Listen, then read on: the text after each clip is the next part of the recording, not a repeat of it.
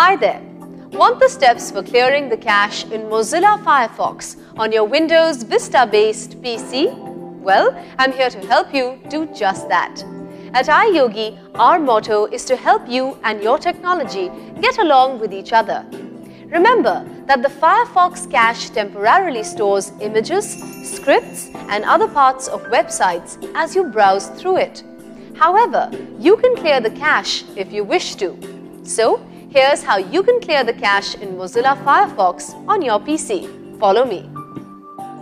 Open Mozilla Firefox. At the top of the Firefox window, click on the Tools menu and then click Options. Select the Advanced panel. Click on the Network tab. In the Offline Storage section, click Clear Now and then click OK. So you see, by using these steps, you can clear the cache in Mozilla Firefox on your Windows Vista-based PC in an easy manner. Don't you just love technology? At iYogi, we're on standby to help you get more out of your PC, along with its related software and programs.